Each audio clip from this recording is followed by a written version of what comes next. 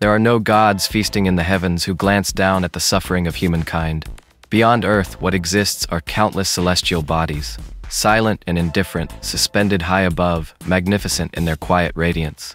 They do not concern themselves with our lives, yet they shine on, enduring and sublime.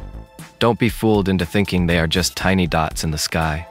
When you begin to explore the laws that govern their formation, you start to understand what Einstein meant when he said the universe is comprehensible.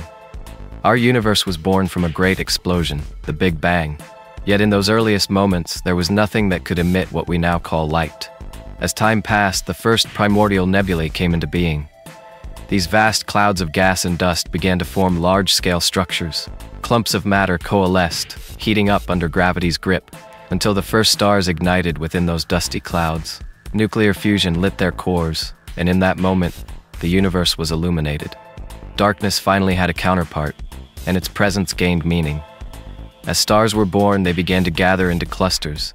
These clusters then gathered into galaxies. Galaxies merged to form even grander structures. Every star visible to the naked eye belongs to a vast structure we call the Milky Way galaxy. But stars are not eternal. Each one has a lifespan, and ironically, the brighter they burn, the shorter their lives. In their final days, some stars collapse dramatically, shrinking to the size of a city.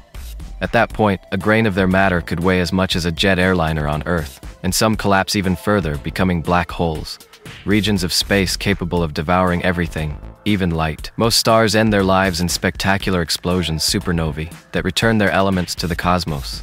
These stellar remnants become the raw materials of the universe once again. Perhaps one day, a comet or meteor that strikes Earth may carry atoms from a star that exploded billions of years ago. But more astonishing still is what these stars leave behind.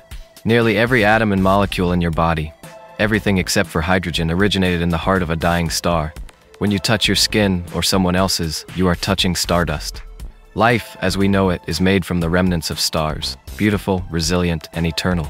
This stardust cannot be erased. It carries on, cycled through time, reborn in countless forms. Every living creature on Earth stands as proof of this cosmic truth. This is our universe. This starry sky is both our origin and our destiny.